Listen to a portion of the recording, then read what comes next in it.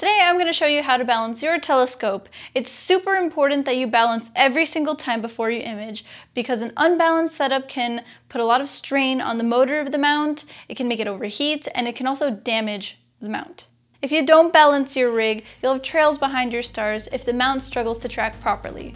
Before we start, make sure that you have attached all the accessories that you plan to use during your imaging session. That way, you have the final weight when you balance. We'll start with the right ascension axis. Unlock it, then straighten up the mount so that the telescope and counterweight are on opposite sides. Move the counterweight up or down until the axis is balanced.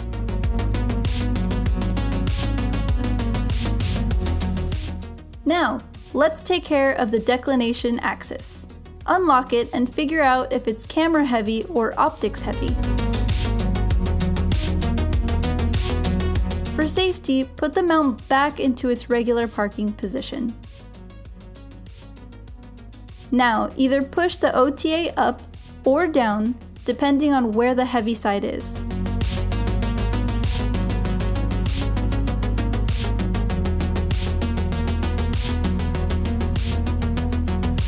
Now, check your balance. The declination axis is a little tricky, so don't be worried if you don't get it on the first time. You might have to do it a few times until it's perfectly balanced.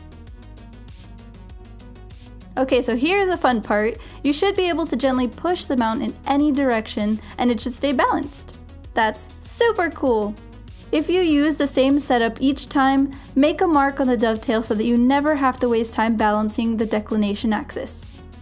And that's it, that's how you achieve perfect balance. It can be a little tricky if you're not used to it, so just be sure to have some patience. And then if you still can't balance properly, it might be because of all the weight on either side of your telescope. So what you want to do is turn it inside of the rings and then see if that helps, and that should likely fix your problems. We'll see you in the next video. Clear skies!